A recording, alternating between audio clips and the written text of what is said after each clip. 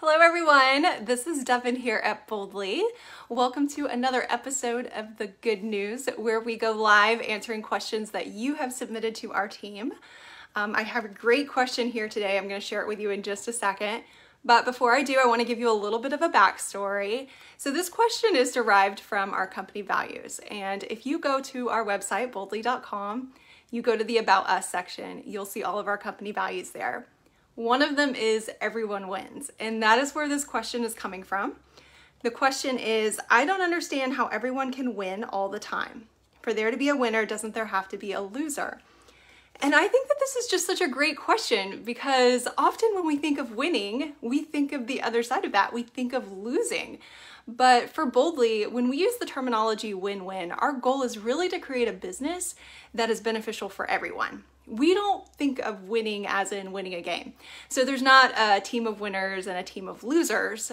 We are thinking of win-win in the term of it is equally rewarding for everyone involved. We're creating partnerships where everyone is rewarded. Losers aren't even on the table. We have team members who are working and supporting their clients doing work that they love. And then we have clients who are getting phenomenal support to help them move their business forward. So it's a rewarding win-win for both parties. And there is no loser. And we really started this back in 2012 when our company was first born. And it has really been at the forefront of all of our decision-making as a business. We have kept this concept underlying all of our business decisions.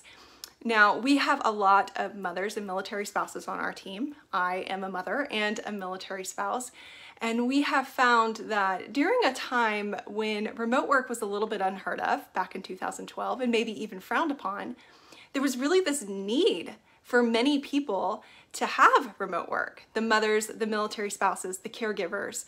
And it wasn't just a nice to have. There was a real need for it. And as a mom and a military spouse, I am able to contribute to my household financially, but I'm also able to be there for everything, for all of the family matters. I can attend all of the school things and the promotions and all the things that I need to be part of.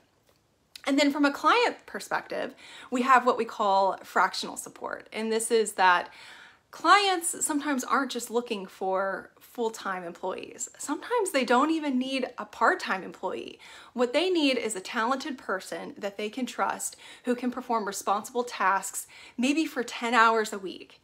And that is where this synergy really develops, where we created the win-win concept. It's a win for both parties involved.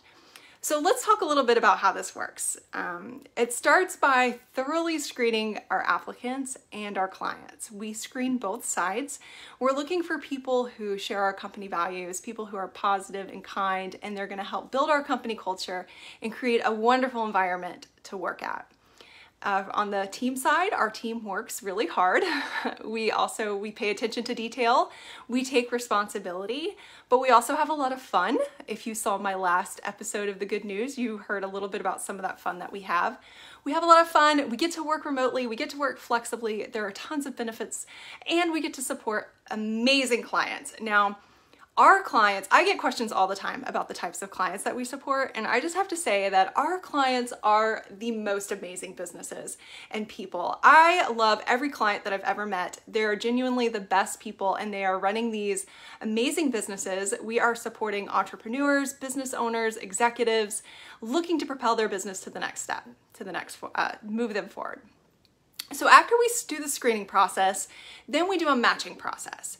And our matching process, another question I get sometimes is if we use a technology algorithm, and we do not use a technology algorithm. It is people who do the matching. It's people that get to know people. And we know all of our clients really well, and we know all of our team members really well. So that when we have a client come through with an opportunity, we're able to provide a match based on personality and availability, skill, experience. We provide a match who we think would be the best fit for the client. And then the magic really happens. The next step is the client and the team member gets to meet. So they meet together, and then they get to choose whether or not they want to work with one another. This really helps, providing this choice really helps inspire our team members. They feel involved in the process. And then also same on our clients. Our clients know that they're going to get amazing support that's going to be a good fit for their company. And it really helps create that long-term partnership.